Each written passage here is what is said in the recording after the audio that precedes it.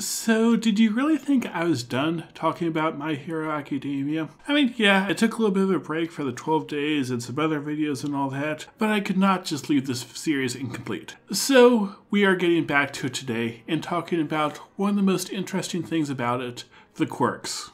When you think about a superhero, oftentimes the first thing you think of is the power. Like Superman has strength and flight, Batman has all of his gadgets, Deadpool has sarcasm. At least I think that is his superpower. I haven't actually watched that movie. So it makes sense that with My Hero Academia, the first thing that you would notice about the characters is the powers, which the show is able to use to draw the viewer in. A lot of the powers are cool, in some cases literally. A lot of the characters are introduced with just seeing them use their quirk, which makes us want to learn more about the people behind the quirk. And while it may seem like a shallow way to introduce a character, it works because this is complemented with the exploration that they get later on. The quirks are also one of the reasons that the battles are so great. The quirks are well defined in what they can do, and they are normally pretty simple and easy to understand. For example, one Crawl grants super strength, Bakugo can explode things, and so on. But the battles are rarely a clash between which quirk is more powerful, but instead how they can be used in a given situation. Deku demonstrates this the best considering the backlash of using his quirk, so he has to find a unique way for him to be able to win the fight. He is able to focus the power in his fingers, allowing him to use a very powerful ranged attack without a ton of damage to his body. There's also Todoroki's explosion with a combination of his ice and fire powers. I also like how the characters have figured out different ways to use their quirks, like Bakugo using his explosions for air mobility or Endeavor for walking up walls. The show doesn't highlight this much, which makes sense because it is kind of mundane for the characters considering they have had these quirks their whole life and have figured out the ways to use them in these unique ways.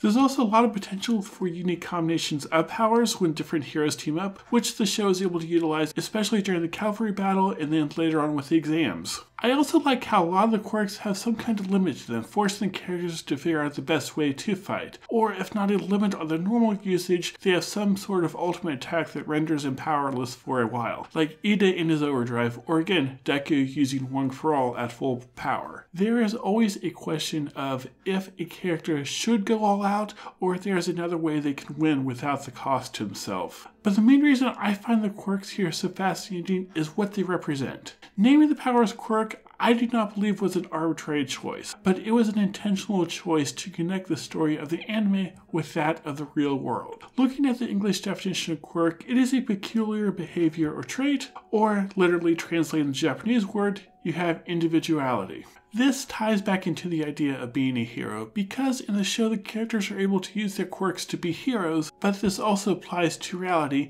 and how people can use the quirks about them to make a difference in the world. To borrow some teachings from my pastor, everyone has their own personality, abilities, and problems in the world that they feel passionate about addressing. Or, in other words, everyone has their own quirk that they can use to make the world a better place. Another aspect I like about Boku No Hero is that the quirks are not balanced. While a lot of the fights do come down to tactics, there are times when there is such a discrepancy in power that no amount of tactics could change the outcome. The battle between Todoroki and Sarah being a prime example here. People are born with different amounts of power, either through their natural ability, health conditions, family, so on. And this is true for both the anime and reality.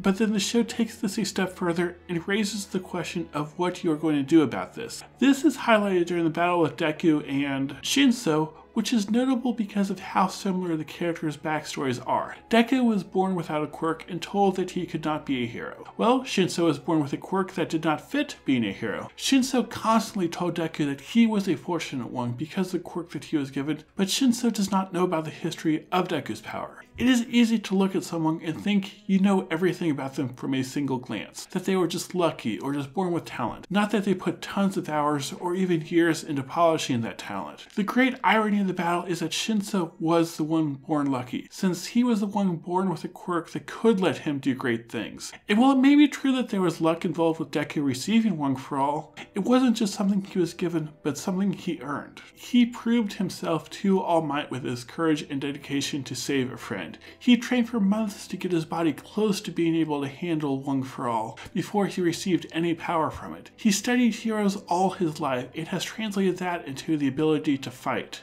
And the key to the show's message is how Deku wins the fight. He is able to use his quirk to break out of Shinso's quirk, yes, but then the fight becomes a physical fight without quirks, which Deku wins. He wins the fight because of all the training he did. One of the teachers makes a comment that Deku outperformed Shinso in a physical test at the start of the school year, showing how all the hard work Deku put in is the reason that Deku is stronger. The world is unfair, but as I said before, the show asks the question of what you are going to do about it. Everyone has good and bad things that happen to them beyond their control. And you could even say that Deku was one of the most unlucky ones in the world because he was born without a quirk. And then you could say he was unlucky again because he was nearly killed by the slime monster. But it is because both of these things happened to him that he was in a position where he could impress All Might enough to get the quirk and then start his journey to become the world's greatest hero. In the very first episode, Deku explains that the world is not fair, but instead of lamenting about this and wallowing in his misfortune,